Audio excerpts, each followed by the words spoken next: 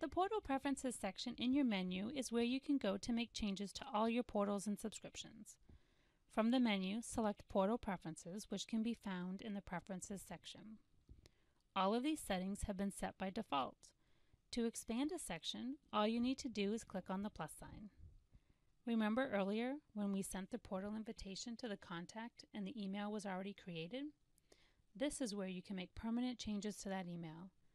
Click on the plus sign next to Intro Email and personalize it.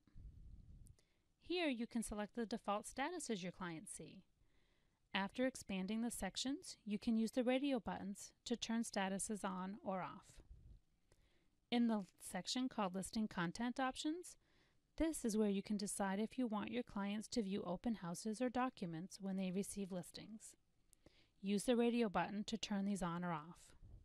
Tax info, it does not matter if this is on or off because we do not supply your clients with Realist Tax.